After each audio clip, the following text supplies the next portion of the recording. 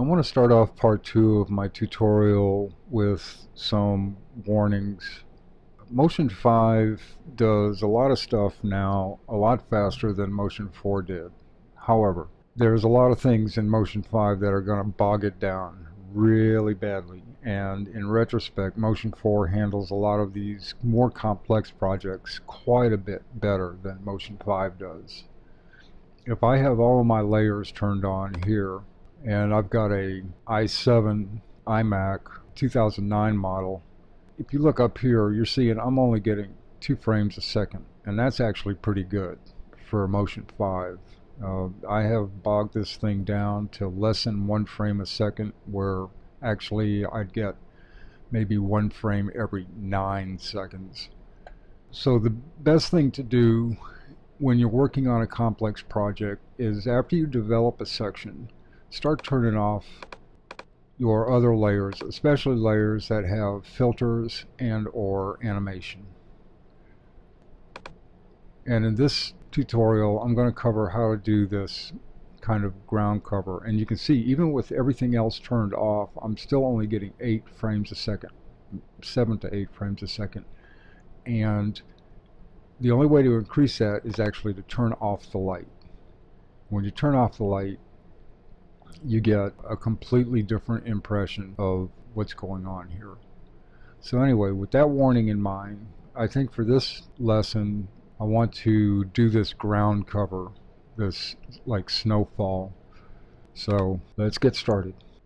I'll start by turning off this ground and just creating a new group, which will be this group here. It was already here, I'll just use it.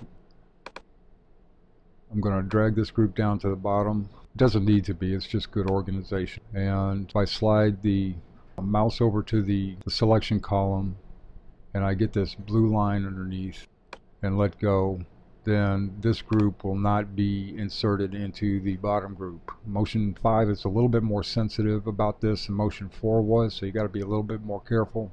Make sure that that blue line shows up and you drag all the way over to this left side of the layers column. The first thing I want to do is go to the library, and since I already know I'm going to use both clouds and caustics, I'm just going to add them at the same time. So I'll start with clouds because I want them underneath, and I'll apply. And I'll go to caustics and apply that on top. And if I go to the beginning of the project and type I, I'll line them up with the beginning. And if I just play through this a little bit, you can see what's going on. So we head on over to the inspector, and the first thing we're going to do is change the clouds layer to something a little bit smoother and more snow-like. So I'll right click the dart swatch here. I just want to add just enough to give me some variation. Now, clouds uses 4 layer strengths, and the first one is very tight. The second one is not quite as small, and so on. The third one you get larger, and the fourth one you get larger. So what I usually like to do for this particular effect is just increase the strength for layers 3 and 4 and turn off layer 1 and 2. Now, in order to start getting an idea how this works, what the effect looks like, I'm going to click on the group, go to the properties, and under rotation, for the X rotation, I'm going to dial this down to -90.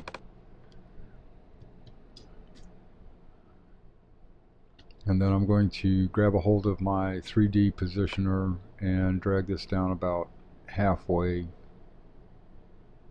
to about a quarter of the distance from the bottom. And then for each generator, I'm going to increase the height until it extends below the bottom of the display. And I've got 2817 here. I'll just double click on that and copy it. Click on Caustics, Double click on that and paste. Then type enter to accept. So now I have both effects here. Now let's work on the caustics a little bit. I want the brightness up. You can go all the way to 100 on this, but right now 50 is a good place to start. Let's dial the refraction down to about 100, 90 to 100 somewhere.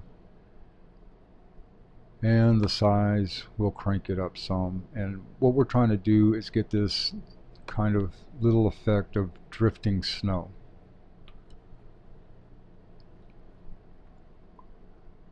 Run the size up a little more.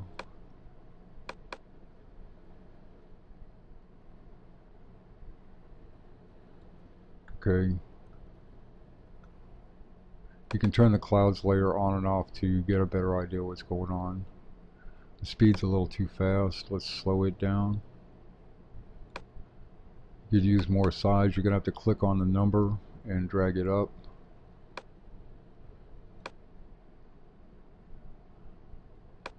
And we can increase the brightness now to 100. Now put the clouds back on and see what this effect is.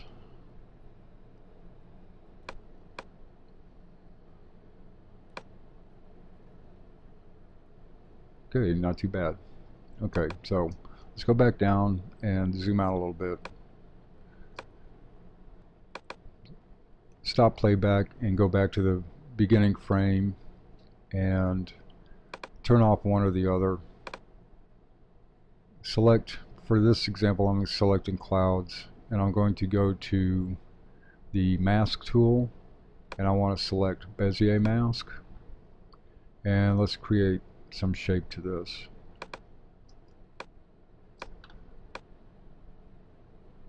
If you hold down the Z key, you can click and drag on your canvas to get a smooth zoom, and if you hold down the space bar, you can click on the canvas and drag it around. With the mask tool, I'm just going to start here and click around.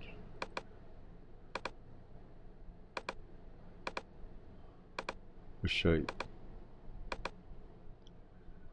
Then you can hold down the command key and click on your control points and create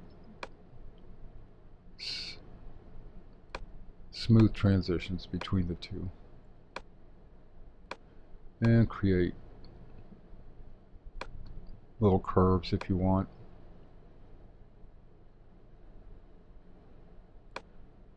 Something like that. Then all you have to do is hold down the Option key and click on your mask and drag it to the other generator, whichever one you were using. And now you have both of them clipped like that. And test with our other items in the project. If you want, change this a little bit. We'll go out to the clouds generator and widen it up some. Then I can go back to the mask. And when it's selected and you get this bounding box, you can right click in here and go to edit points. And we can just drag some of this stuff out.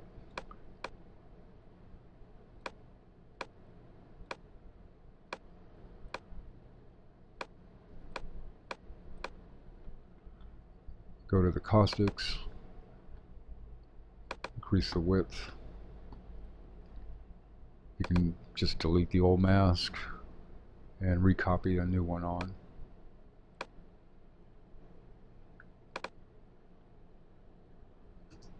And you can create a scene like that.